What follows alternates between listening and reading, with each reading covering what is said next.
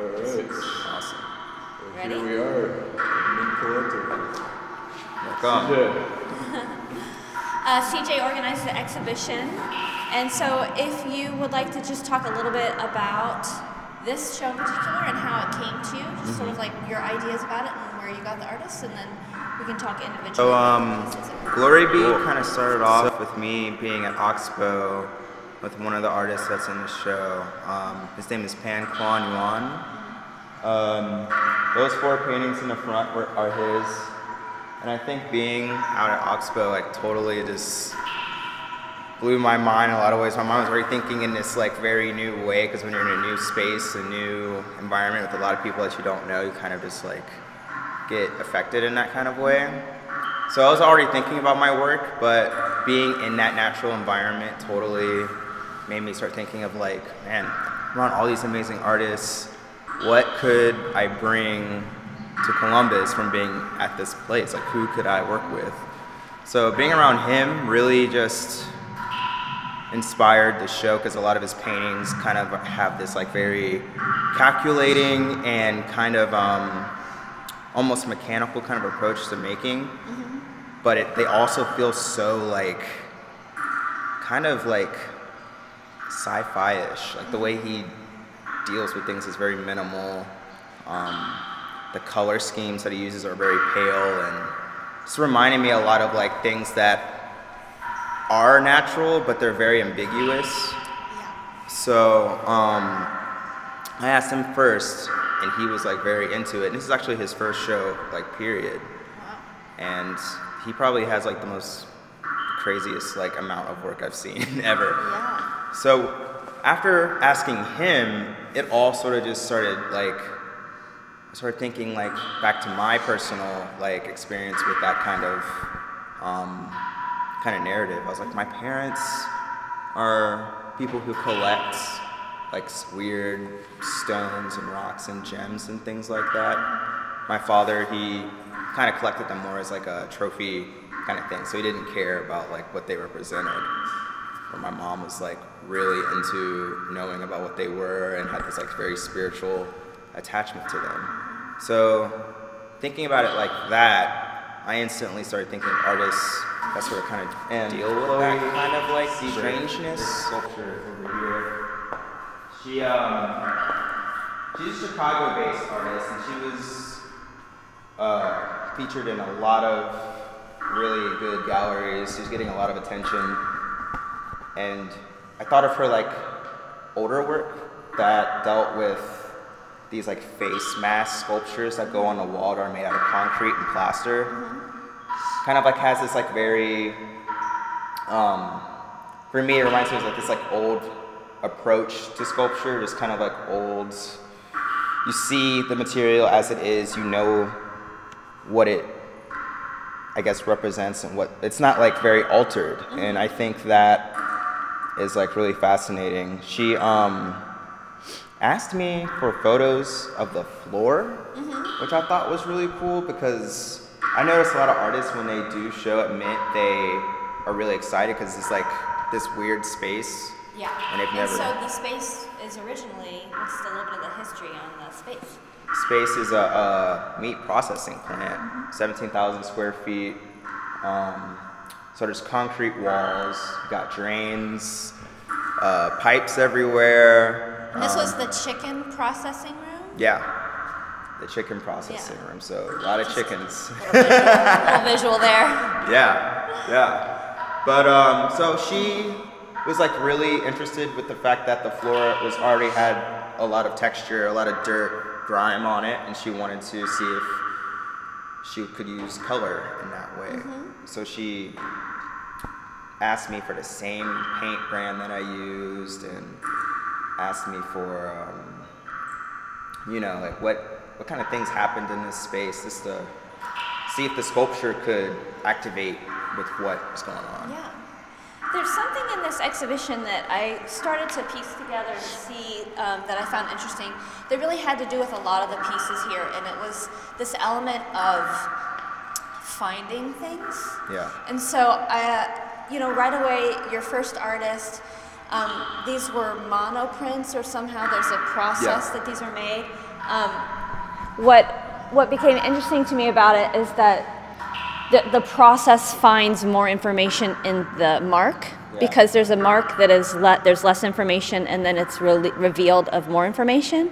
And the fact that like this artist is using this found space in their work, and then the fact that you found this painting on Facebook. So I feel like Steve Dandelion, but his real name is Chuck, but either or. He's a Clintonville punk, and it's interesting because like unlike him, like the rest of the artists like consider themselves like very, you know, career-based visual artists, where he doesn't really take it to that, but he enjoys painting and he makes good work. I don't feel comfortable saying the term outsider artist because that's not what he is, I don't think. I hate that term. But he just posted it on Facebook, like just like it wasn't even like a photo of the artwork itself. It was like just like him holding it up, and there was something about that, like, you know, when you said that, the idea of finding it. I found this painting, I guess, like on social media in this weird way. It wasn't on an artist's website or taken in a very traditional format. So it was cool to like add him in with maybe someone who's showing in Paris the same day.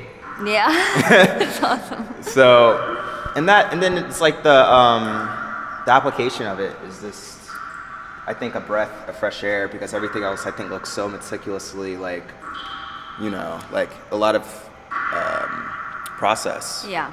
And a lot of attention to material and all of that. Whereas this is just like a modest painting that was just like straight to the point. So it's kind of like a breather from all the other content. Yeah. And it just glows in this space. Yeah. Well, those eyes just are really definitively chosen and placed, and they just really hold they hold the whole space, including the wall. Yeah, the wall is like a perfect spot for it. So if you would, we can walk over to the other side here, and maybe if you want to talk about this, maybe these pieces here. And who's the artist? So this piece is titled Ear. Oh, these ones? And his name is Joshua Petherick. And I found him just through online, looking through a lot of work. And surprisingly, like, there was another piece of his that I wanted to get, but it was just too big and I couldn't figure out how to ship it from Denmark. Yeah. So I just thought of this piece was making like a really cool conversation with the eels over there. And I like the scale of it. Yeah. Everything else seems like it's just so, I don't know, it's like a variation in scale in the space, but this is by far like the smallest work. I noticed at the opening, a lot of people like kind of walked past it and didn't notice it. Yeah. And some people were like, oh wait, what is that? So when they walk up to it, the reaction was interesting because a lot of people just were so weirded out by the piece. You know, it's just a seashell and polyurethane resin, I'm assuming, yeah. And attached to it is an earth magnet. It's just like holding it to the wall with a screw. And it's probably one of the more contained pieces of the show. Like, it doesn't, it's, you know, it's like, it's small, it's not, it just is kind of holding its own, which is sort of a contrast to the rest of the pieces, which sort of command space. Yeah. It was fun using the way that the room is built, like this weird little column right here. It's like that's like probably like the only place I could have put that. Yeah. And how's about the 3 series of large, are they prints? Yeah, they're digital C prints. And Regina, she, I met her at residency as well. I met her at Acre. Oh, nice. And the residency connections. Yeah, right? Residencies are great. But yeah, her work, at Acre, I didn't really speak to her that much, so it's like I didn't really know much about her when I was there. But she recently had a show in Chicago that these were featured in, and I like really enjoyed them. Me choosing them sort of like, they kind of bounce really well with like the colors of the whole show, which is kind of like this almost sickly, viral kind of feeling to it. Like smear or like microscopic almost, but also like could be huge. Yeah. I really enjoy that they're very painterly, but they're not on canvas. Like, I'm not even sure how she created the image. Yeah, they're so shiny. Yeah. And clean, but then like basically pictures of mess, which is a nice contrast. Yeah. I mean, you can see also that there's possibly I don't know, but like it just feels like a photographic process chemical situation. Yeah. But on such a clean surface, it's a nice, it's almost scientific. Yeah, some moments almost look like there is a brush. And yeah, I'm really curious as to how she developed this image. But yeah, as a painter myself, like I wanted like a good balance of like things that were kind of recognizable as painting, but maybe they are taking a different like shape, different form, and then having pieces on the floor. Like I would never do just like a painting show in this space because I think it's like you can utilize like a lot in here. Yeah. Let's walk into Joeun Aatchim. My favorite work over here in the show, I must say.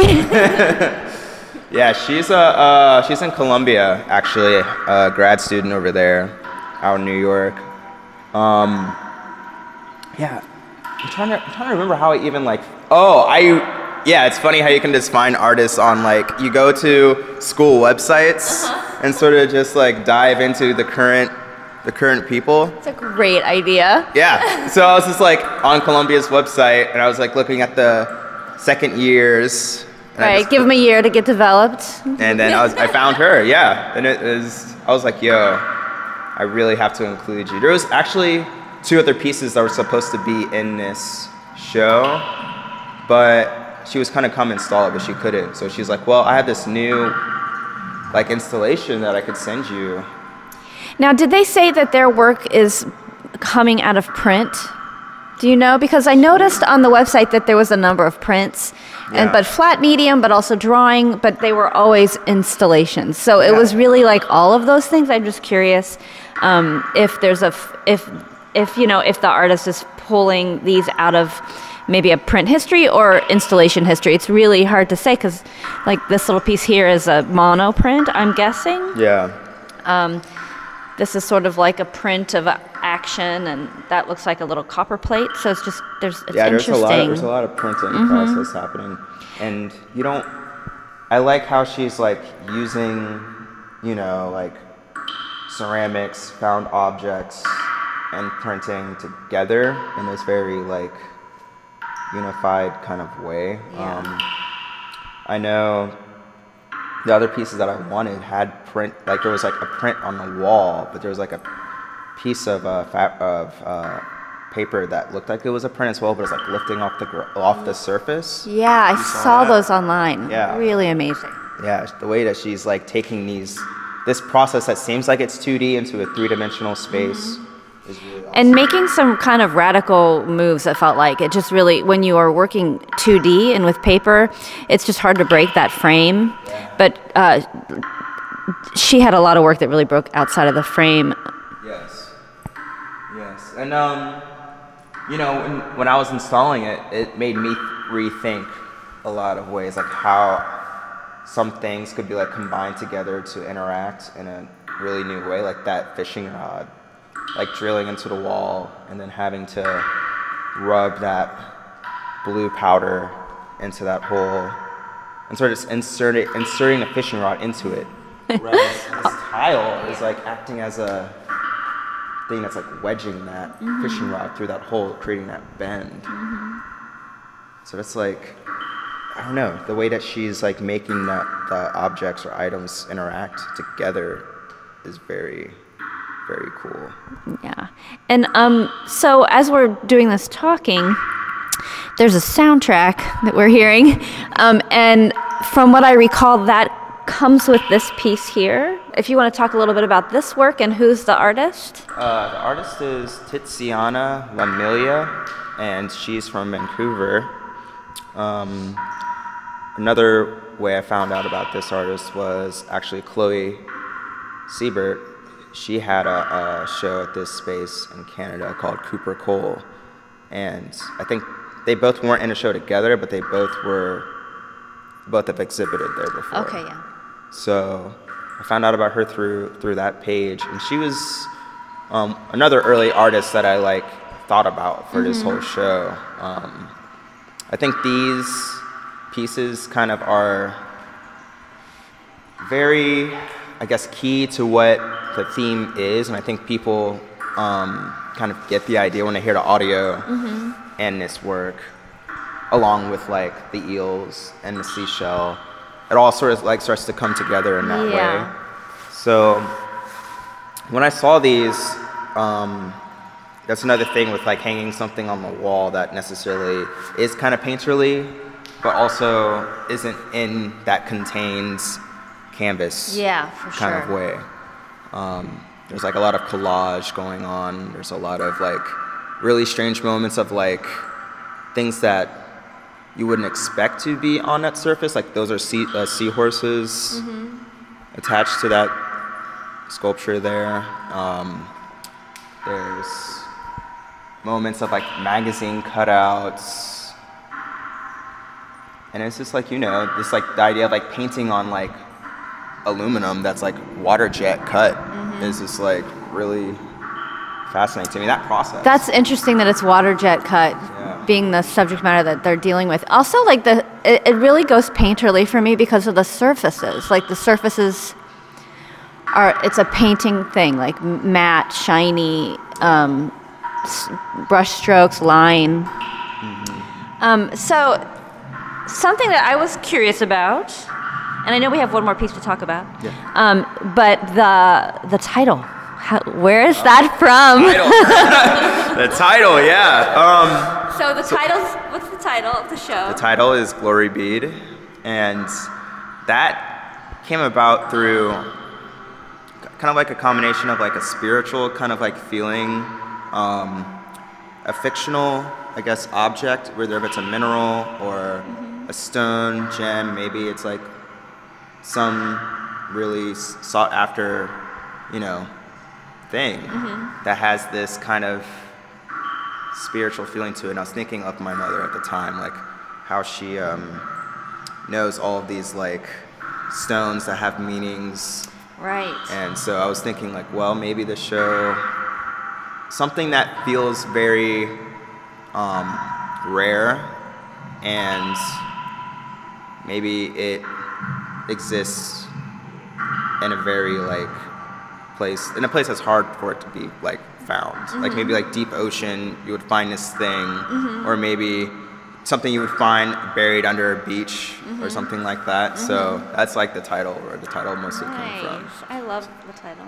Title is fun. Very nice. I love it. So maybe we can look really quickly at these works on canvas. And so these were your first pieces that you chose.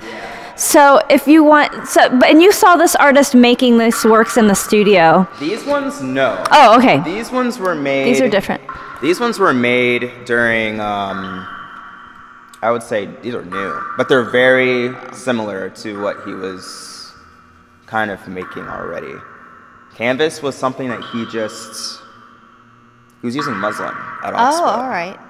So when he was using muslin there, it just felt like he was like, man, this material is really nice, but I kind of like the way canvas looks and feels, like the idea of having like something that's not like touched, no marks. Right. So that idea of like raw canvas being exposed. Right. He was really fascinated by that.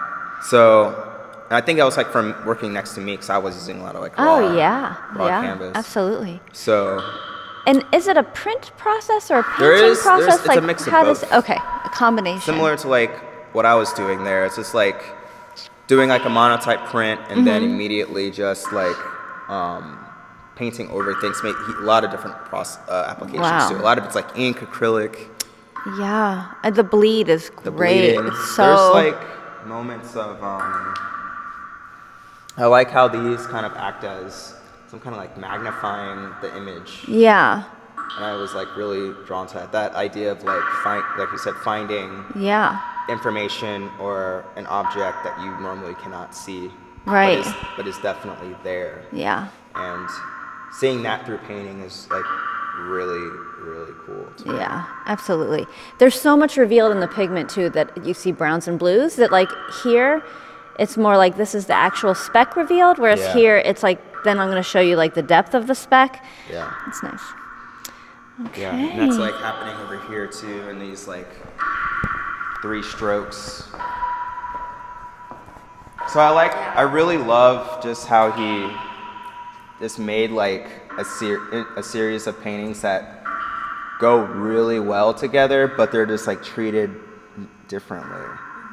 And the scale is really nice too. He's always worked this size, something that's like really contained, but still pretty big.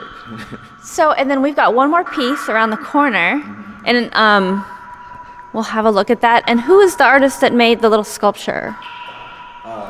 His name is Benjamin Reiss. Benjamin Reiss. Okay. And he. And so let's give Ken a sec.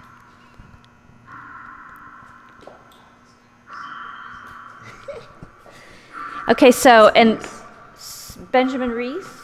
Yeah, Benjamin Reiss is another Oxbow artist. He was actually on my way out. I was like, "You want to be in the show in Columbus?" He's like, "Yeah, I would love that." And his work is very, very different than most people that I've seen. Most of the time, he has these small drawings that he does that kind of feel like they're like super mechanical, but also mixing like figure and I guess some kind of like fictional narrative with like technology. But his sculptures are these like really strange, ambiguous forms that kind of deal with like space in a really and weight. It's a thing about maybe weight. This is a really great piece to walk in. When I first came into the show, to come into this like, I was trying to think of the name of this wall color, and I could just think like mauve. Like it's just this like weird color, and then this little being in front of it.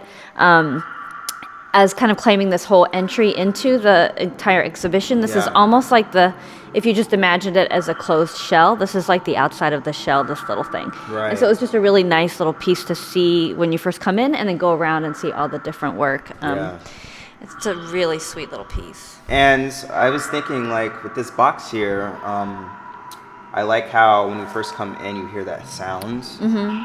So it's almost like all the work that is on opposite side of the wall, it kind of creates this like, builds, I guess, like this kind of like anticipation because you don't know what is on the other side. And you see this is kind of like the gateway to the whole show.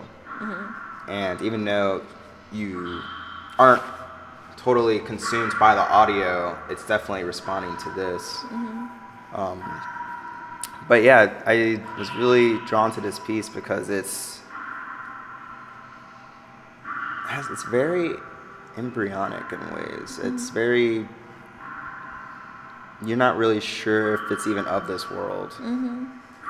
And I guess like that's the whole theme of this show is like things that seem to be like, are those even on? Is that here? Was that like from a long time ago, you know? So the gift that keeps on giving.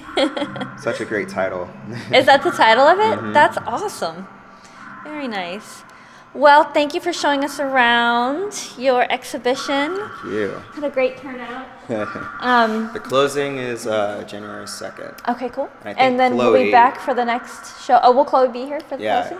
Yeah, she's going to swing through. Very cool. Sweet. All right, thank you. Yeah. Thank you. Glad you guys did.